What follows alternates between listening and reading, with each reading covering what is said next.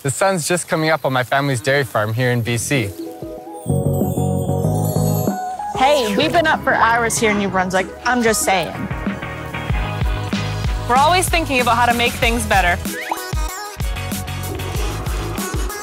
We've reduced milk's carbon footprint by 7% in 5 years, and we're not stopping there.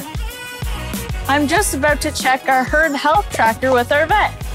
I wish people got to see how milk was made. They would see why there are never any artificial growth hormones in the milk they drink. We're the dairy farmers of tomorrow. And we have big plans for the future.